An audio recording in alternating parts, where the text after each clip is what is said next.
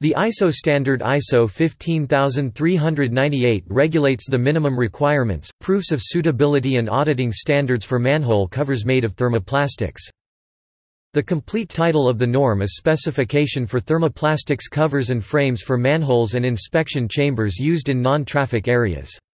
Issue date, 1 December 2012. The norm is in English. The constraint, non-traffic areas, is also the crucial difference to the general European standard for manhole covers EN 124, which is only for vehicular access areas. Plastic manhole covers according to ISO 15398 are designated for the commitment on control and inspection chambers in pedestrian Class A15 and light vehicular areas Max, Class B 125. Moreover, only manhole covers made of thermoplastics and with a maximum of DN 600 are regulated. The pressure, load proofs of the N124 to 1994 are the foundation of the proofs of suitability, which the ISO 15398 pretends.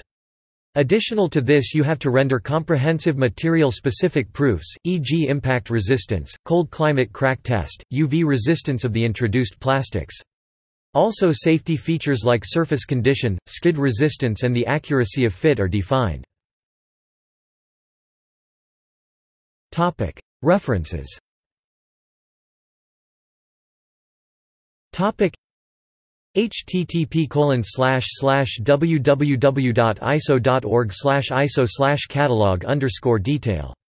HTM, CS number =55427.